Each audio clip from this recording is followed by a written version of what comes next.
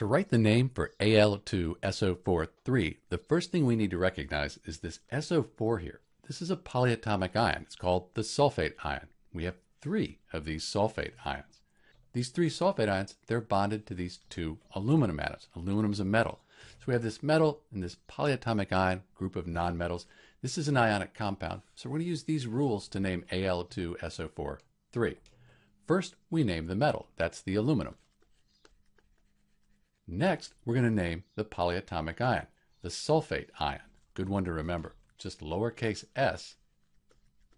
So the name for Al2SO4 is aluminum sulfate.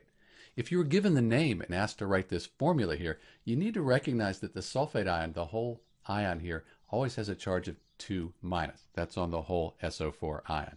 And we have 3 of them. 3 times 2-, that gives us a 6-.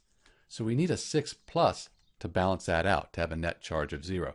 So 2 times 3+, that would give us 6+. So we need 2 aluminum atoms to bond with these 3 sulfate ions for aluminum sulfate.